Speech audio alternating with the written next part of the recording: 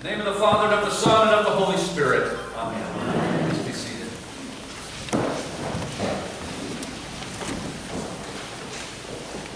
Well, we all know what today is, don't we? Groundhog Day. According to the old Scottish saying, if Candlemas Day is bright and clear, there'll be 2 winters in the year. You thought I was going to say Super Bowl Sunday, didn't you? In England, it said, if Candlemas be fair and bright, winter has another flight. If Candlemas brings clouds and rain, winter will not come again. And from Germany, for as the sun shines on Candlemas Day, so far will the snow swirl until May. For as the snow blows on Candlemas Day, so far will the sun shine before May. Candlemas. How many have heard that term before? Anybody? Well, not quite half of us. Candlemas is a feast with many names. The old prayer book, the 1928 Book of Common Prayer, called it the Purification of the Blessed Virgin Mary. Our new prayer book, which seems kind of ironic that we say new, our 79 prayer book, the current one, as well as your bulletin, calls it the Feast of the Presentation, or the Presentation of Christ in the Temple. But of course, in America, we know it better as Groundhog Day. Groundhog Day. Come on, people, work with me.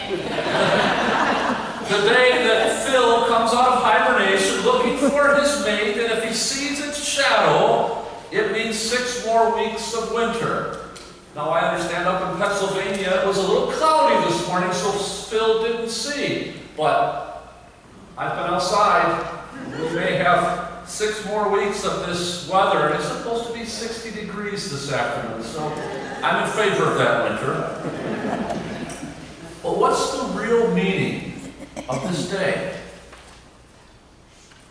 The Old Testament instructs us that 40 days after the birth of a child, the mother was to present an offering at the temple for purification. It goes all the way back to Leviticus chapter 12. And while we in our current situation may have our own thoughts about why would a new mother need to do this, it's good for us to know that in our old prayer book, the 28 prayer book, our church had a service called the Churching of Women, which echoed those roots from Leviticus. And with the new prayer book, our current 79 Book of Common Prayer, this service was rewritten, and it's entitled now, A Thanksgiving for the Birth of a Child. Think about that. That liturgy in our 79 Book of Common Prayer under a different title goes all the way back to Leviticus chapter 12. At the time of Jesus, if a newborn child happened to be the firstborn son, the parents were to go to the temple and dedicate their child to God. Again, this has its roots all the way back in Exodus. For Jesus, this 40th day after the birth, which was, we celebrate the 25th of December, falls on today, February 2nd. And in our gospel this morning, we heard the account of when Jesus, Mary, and Joseph went to the temple in Jerusalem to offer the appointed prayers and sacrifice. And we also learned that as they were leaving the temple, Simeon is there. He holds the Christ child in his arms and says those familiar words that we pray and hear every night in evening prayer. Lord, you now have set your servant free to go in peace, as you have promised. For these eyes of mine have seen your salvation, which you have prepared for all the world to see, a light to enlighten the Gentiles, and the glory of your people, Israel. Then Mary and Joseph gather up Jesus and continue on their way out of the temple, and immediately after this holy family encounters Anna, the prophetess, who declares to all around her, without being bashful whatsoever, declares loud enough for all to hear that this child is the salvation of God.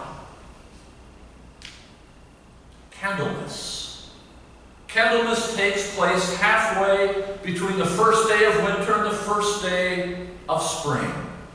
And because of those words from Simeon about light, people came to see the Feast of the Presentation as a day to celebrate the return of the light. And then they adopted this name that I used this morning, Candlemas. Processions of joyful people, pilgrims, they would gather their candles and they would leave the church. Throughout Europe this would take place. They'd depart their churches and they'd process through the town with their candles lit, representing the light of Christ. And eventually, over time, all the candles that were to be used in the church as well as homes were brought into the church on that day of the year, and they were blessed. Candlemas. Consider the candle. Consider how we use the candle. The candle is a sign of the fire of the Holy Spirit. The flame from the candle reflects the joy of resurrection. Resurrection grace, the resurrection of Jesus. We light that Paschal candle back there by the baptismal font each time there is a baptism. And then we light it at every service throughout the season of Easter. This candle signifies the light of Christ. The deacon comes in at the Easter Vigil, and what do you say? The light of Christ. 3 times. The light of Christ. The light of Christ. And when someone is baptized, we give them a brand new candle that's alive with a flame from the Paschal candle. Candles represent the light of the Word of God. On our altar, we have 2 candles. One representing the light of the Old Testament, and one representing the light of the New Testament, while the Gospel book is placed and lies right between the 2 candles, right next to the sacrament. Those candles figuratively bringing light to the liturgy of the Eucharist. The flame of the candle serves to remind us of how pure and heartfelt our prayer is meant to be as it scatters the darkness of night and despair when we enter into prayer with our Heavenly Father. Candlemas. Candlemas is the 3rd and the final feast of light. The first was Christmas, the Nativity. The second was the Epiphany. And then today, February 2nd, the presentation of Jesus in the temple, Candlemas. These 3 feasts keep our focus on the Christ child, the light that has finally come into the world. You will recall Jesus said, I am the light of the world. And John said of him, in him was life, and the life was the light of all humankind. And again, Jesus says, while you have the light, believe in the light, so that you may become sons and daughters of the light. On this Candlemas Day, this Feast of the Presentation, this Groundhog's Day, may we join with Simeon and Anna and declare that Jesus is our salvation, our life, our light.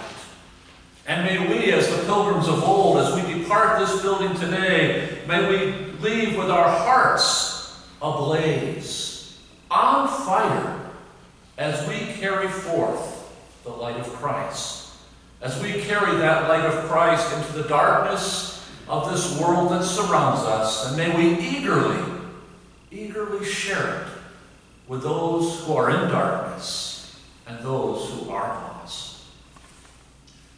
Happy Candlemas.